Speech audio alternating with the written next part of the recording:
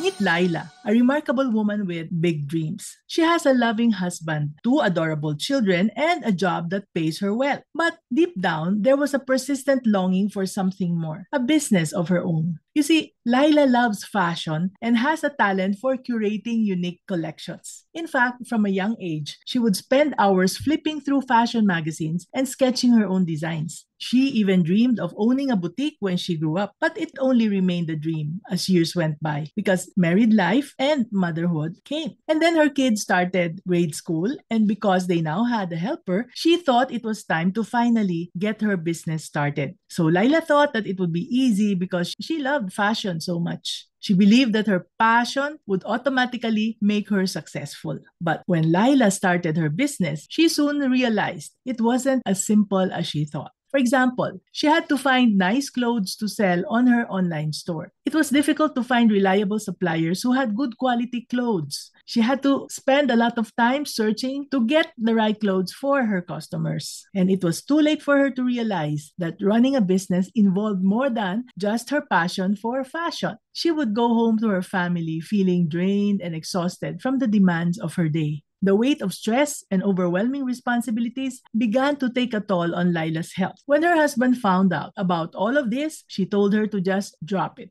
After all, she still had a job to keep. Of course, she was no quitter. Lila was torn. What should I do? She kept on asking this question until she remembered that DTI-related event that she attended where I was one of the resource persons. So, long story short, she sent me an email. During our call, after listening to her problem, I told Lila this. I'm so sorry to hear that, Lila. But starting and building a business requires 100% commitment. And I understand having to juggle difficult roles can be stressful and draining. Lila asked me, Mommy N, does it mean I should just quit like what my husband said?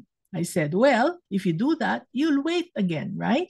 Then I continued, you have already put in a lot of effort to stop now. If not now, when, right? I believe it's better to do it now while you still have lots of energy instead of waiting for retirement. But how, Mommy N? How can I do everything as a homemaker, employee, and business owner? My answer was, well, here are 3 ways that can help you have a better work-life balance. If you're in the same boat as Laila, listen carefully, okay? Number 1. Set realistic goals. You might have heard this again and again, but trust me, many don't actually do it. Here's how to do it. Break down large goals into smaller, achievable tasks that can be completed within a certain specific time frame. Then, focus on one problem at a time. Number 2, prioritize self-care. As a business mentor and coach, my days are filled with lots of things to do, but I always make sure that I take time for myself each day. And lastly, number 3, establish healthy boundaries. What does that mean, Mommy N?